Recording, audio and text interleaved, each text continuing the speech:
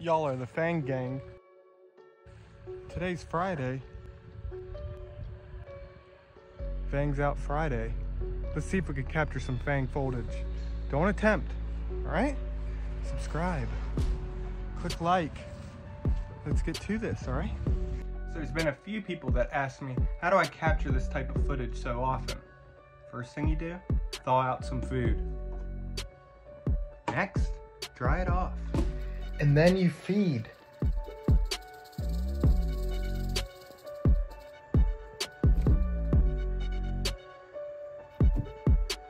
Now there's two ways that I capture the Fang footage. With these terrestrial vipers, they'll typically bite and release. So one way is after they release, I wait. Before they go for the mouse or the food, they'll do it sometimes. And that's what you're gonna see in this video. The other way is waiting until they finish eating, and they'll usually do it then as well.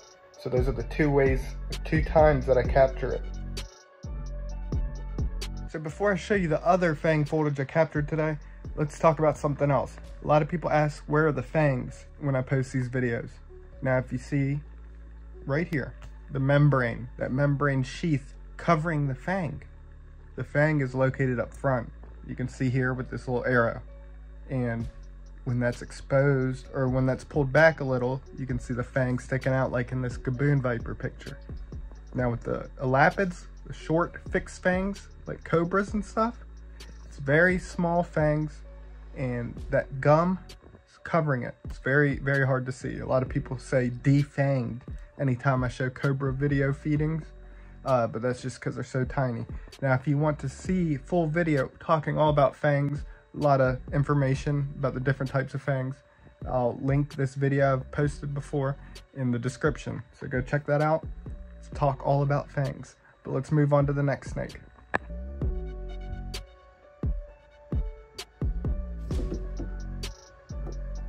So this next snake is again another eastern diamondback rattlesnake. Now I separate them when I feed now just because I don't want to accidental bite. If they're on the opposite sides of the enclosure, it's easy to feed them, but when they're close together like they were, I just separate them because I don't want them to accidentally bite each other.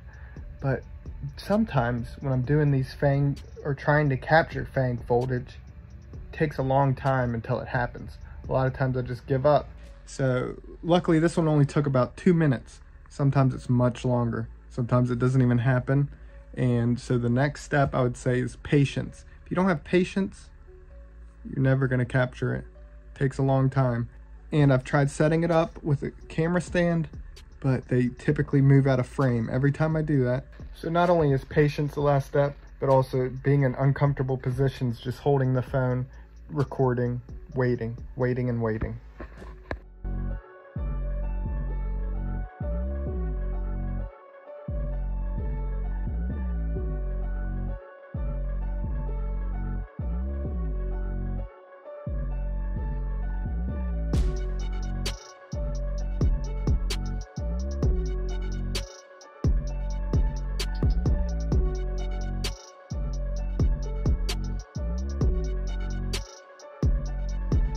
So last up is this melanistic western diamondback rattlesnake.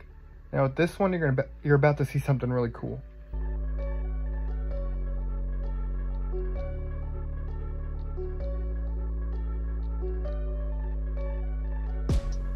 Venom. After the strike, you'll see venom on the prey. So amazing. Now with this one, you're also gonna see what I was talking about. Sitting there waiting, and she's gonna do a little partial Fang footage with just one side, and I knew another one was coming, and it was again another partial, but that was good enough. If I sat there and waited longer, I'm sure she would have put both fangs out, but I was in an uncomfortable position and sweating, burning up in this reptile room. Still pretty cool, huh?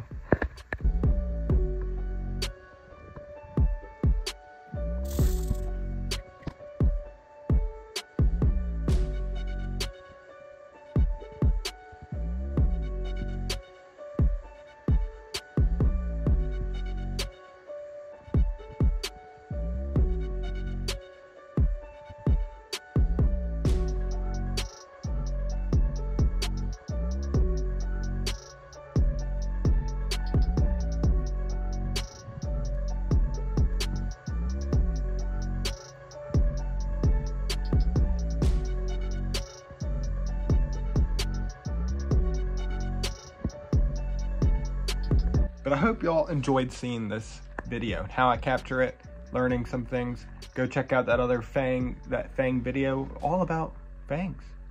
Fang gang. Love y'all so much. Subscribe, click like. Hope you enjoyed. And which one was your favorite? The 2 Eastern Diamondbacks or the melanistic Western Diamondback? But yeah, big shout out to my channel members. Now, if you'd like to support this channel, consider becoming a channel member. You get early access to videos and click the description. Follow me on Instagram. AnimalCon, September 15 through 17. Use code MARK10. Get $10 off. I'll be there. Love y'all.